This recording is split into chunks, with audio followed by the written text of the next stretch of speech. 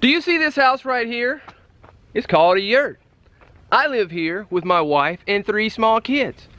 And we've faced so many challenges since we've been here. And it makes me ask myself, did we make a mistake living here? Greetings, friends!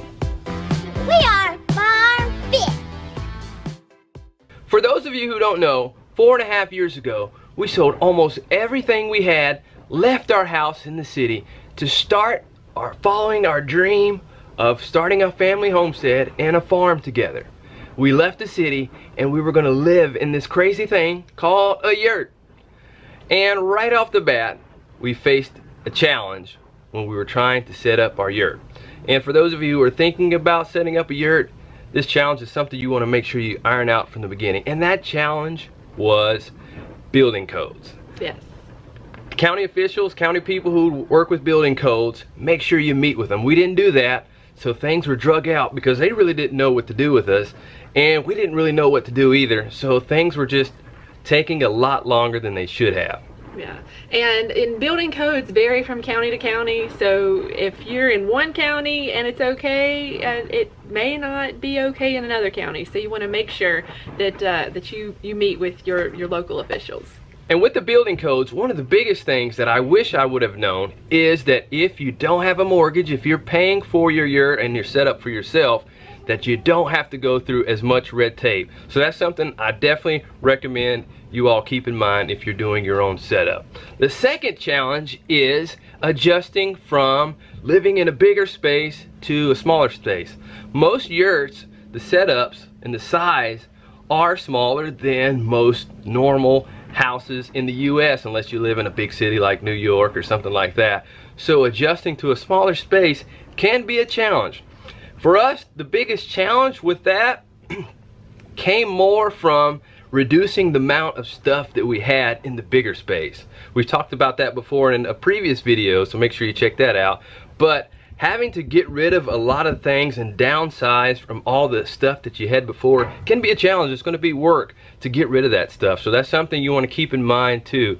Ariel, in a video that we did with Ariel McLaughlin, she talked about trying to start off with living in a smaller section of your house to prepare you to the adjustment of living in a smaller space in general. And I recommend that for you all if you're thinking of deciding to go into living in a yurt. And that's something we started to do in our house even when we were living in the city, is we were trying to live in a smaller section of our house to help us with the adjustment of going into a yurt. Well, and we realized we were only living in a small section, so that's what really got us into wanting to downsize from our house, is because we're like, we spend the most of our time in our, living room area and our kitchen and sleep in our bedroom, and that was it. So that is what really got us on the track of just living smaller. And with dealing with a smaller space, you also want to think about privacy. If you're used to having an area that you can go to and be private and to yourself, that can be a challenge. We decided to set up our yurt and do the layout where we have walls, where we actually have rooms sectioned off. So those are things you want to keep in mind, that you're in a smaller space and you want to think through how you're going to deal with privacy, because everyone needs some time to themselves. So those are things to keep in mind. And another challenge that we face is, and it's related to the size, is the shape of the yurt itself. All the houses, most of the houses that we live in our country and most countries, are made with right angles.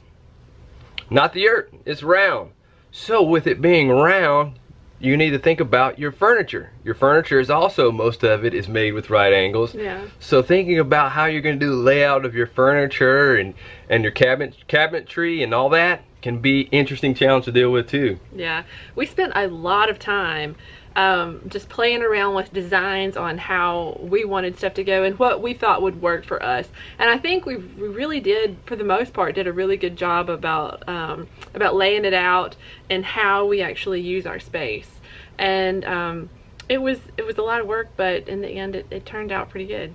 And another challenge is dealing with temperature control. With having the yurt, and we have an older yurt, so we do have some areas where in the insulation there's air can come in and can go out, so that makes it not as energy efficient as it should be. And with that, you want to make sure you do your research. It does can have good R value in the insulation, but depending on where you live, you may want to add extra insulation. And that's something we plan to do with ours, but that's something that you're going to have to deal with depending on how you plan to heat and cool your yurt. But also with ours, our windows on the outside that Velcro on are really old, and the Velcro does not work. So that, I think, plays a lot into ours. And but for I mean our insulation is like 1/4 of an inch thick, and for it being that minuscule, it really does. People are really surprised at how warm it is whenever they walk in. Yes, the yurts actually do really well with the colder temperatures of holding the heat in. Our biggest challenge for us as far as the temperature controlled part actually comes in the summer, which is why we actually decided to go with a more central air for our yurt.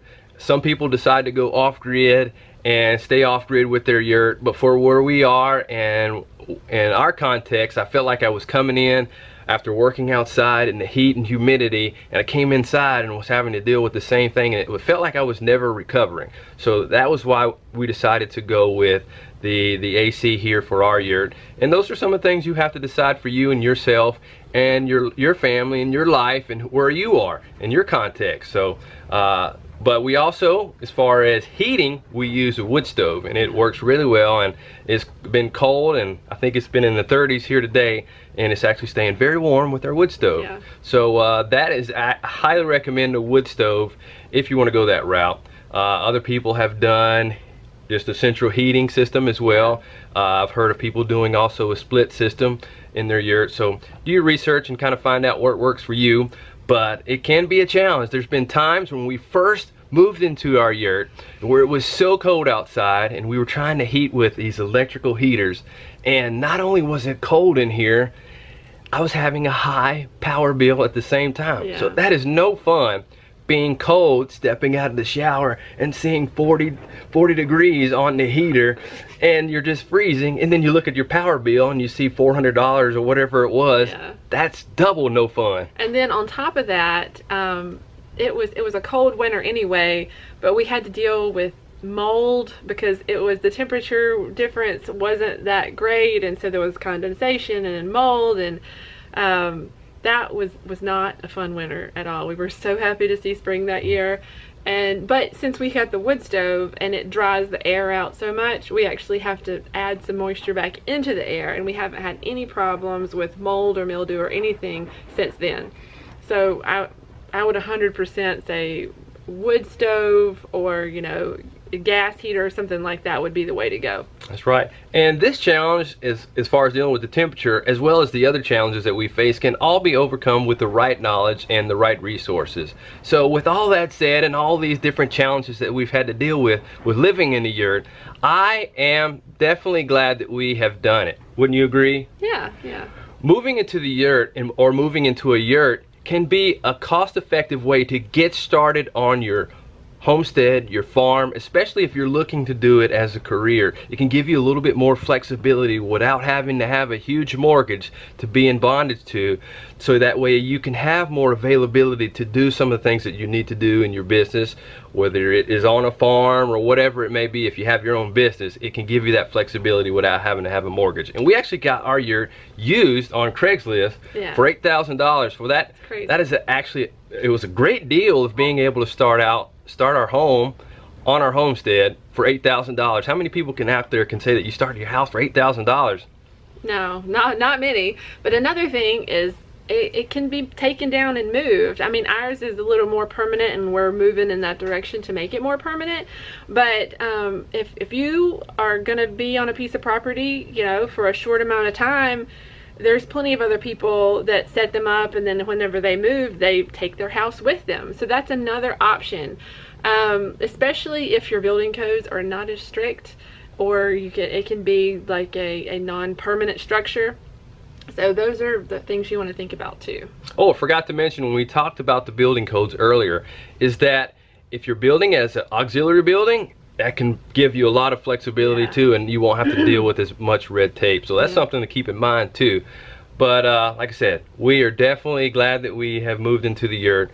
It's been an adjustment, but like I said, it has definitely been a blessing to be able to do it, and it's given us a way to be able to start our homestead. It's also a blessing that I don't have a huge amount of space to clean.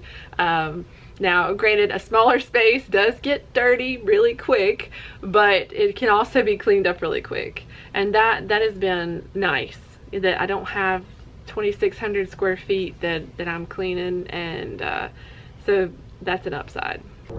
So looking at all the positives in comparison to challenges, all the challenges can be overcome with the right knowledge and the right resources. And looking at things such as the temperature control, once you overcome and you figure that out, it's much cheaper to heat and cool a house this size of a yurt versus the much larger house that we lived in before. It was what, 3-4 times the size of this? So yeah, much more energy efficient, especially for your pocket too. And looking at things as far as adjusting to the size and privacy, a lot of times we go, and I grew up like this, we have these families and we have these houses when we all just kind of separate and we do our own thing, and we're in our own room watching our own TV, and it separates us and we continue to kind of go our own ways. Having a house this size kind of brings us together. It gives us something to do together. When we actually do watch TV, most of the time it's together. When we're eating meals, we're together. We're not all just shooting off in different ways and doing different things. Also, having a smaller space can help you be more thoughtful in the items that you actually bring into your house. So actually planning the proper furniture that you're going to put in placement, and not just bring things in to bring things in. It can just help you live a more content, a more thoughtful life. Well, that's it for this vlog. We plan to start a series continuing to talk about yurt living, so let us know what you think. We're also thinking of doing weekly series where we talk about different subjects in our lives and in our family and around our farm. So let us know what are some of the subjects that you would like to know and have us talk about on a regular basis. But hope you enjoyed it. That's it for now. We'll see you. Wait. I just wanted to remind everybody that tomorrow, November 30th, is the last day that you can pick up your FarmFit t-shirts for a while. So I want to make sure that you go out and get your t-shirts if you want to, and it really helps us. It supports our farm, supports our family, and we really appreciate you doing that. And thank you to everybody who's already bought one. We really appreciate you. Well, I think that's it this time. I think so. Grow on. Bye. Thanks for watching. Feel free to leave a comment below, even if it's just to say, hey. Also, make sure you don't miss any of our new videos. So, subscribe and sign up to receive notifications each time we release a new video. Also, you may want to check out these videos right here. And also check us out on Instagram, Facebook, and Twitter. See you next time.